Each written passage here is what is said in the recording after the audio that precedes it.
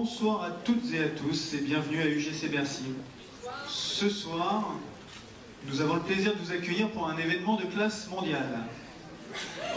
Rendez-vous compte, ce soir, c'est la 3e fois que ce film est projeté dans le monde. La 3e fois pour vous ici à Paris.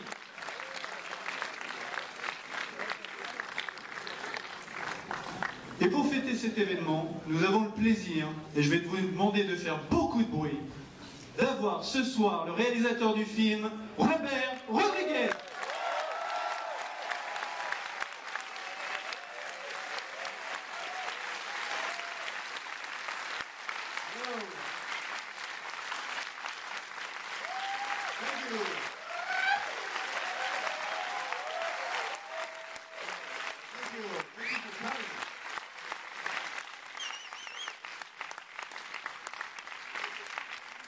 I love Paris. I got engaged here 2 years ago, so I came back. So I wanted to come see you guys, and I thought y'all might enjoy this movie. That's why I made a second one. Fans really love the first film, so I never actually intended to make a first film. I made a trailer, a fake trailer, but people were so surprised by it. They had never seen a Mexploitation movie, a movie with like a Latin, hero, that they asked, when is that movie coming out? When is that? They thought it was a real trailer. So 2 years later, I made Machete. And at the end of Machete, I added a couple of fake titles that said, Machete will return in Machete kills and Machete kills again. As a joke.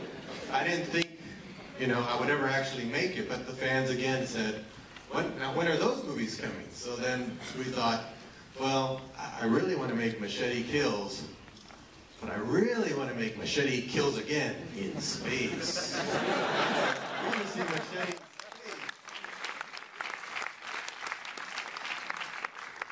So I thought, well, if I make a part 2, when I went to Comic-Con, I told the people, Machete will kill again, and he'll kill again in space. People went crazy. They thought, we want to see that movie. They want to see Machete Kills, but they really want to see Machete Kills in space.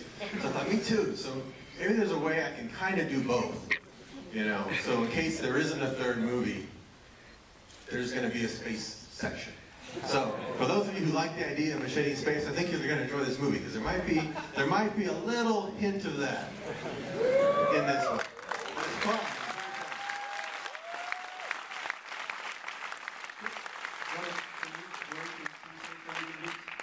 Oui, bonsoir, je vais traduire quand même pour ceux qui n'auraient pas tout compris.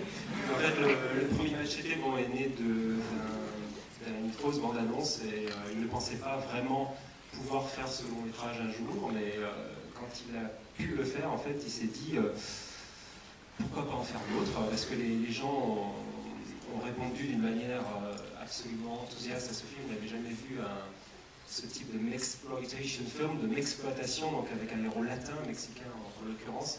Il s'est dit à la fin du premier film, je vais mettre Machete will return, Machete va revenir, Machete va tuer, et Machete tuera encore.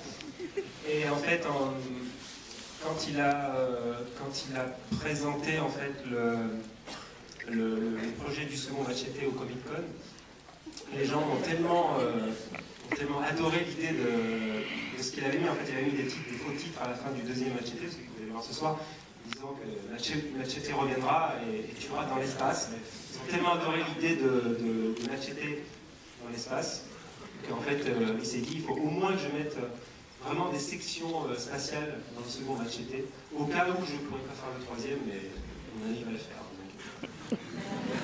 I forgot you were going to translate, I'm sorry.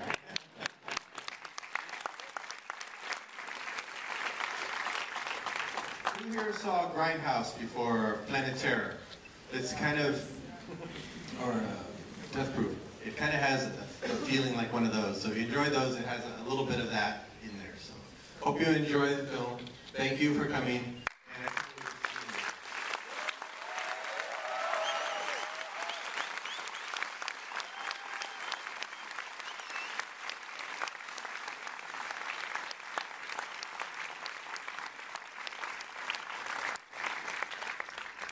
Juste avant de donner la parole à Robert, oui, pour ceux qui ont aussi aimé Planète Terreur, le style Grinhouse, je pense que vous aimerez aussi Machete pour cette raison, parce qu'il y a un peu ce style aussi dans les films et dans le film que vous allez voir ce soir.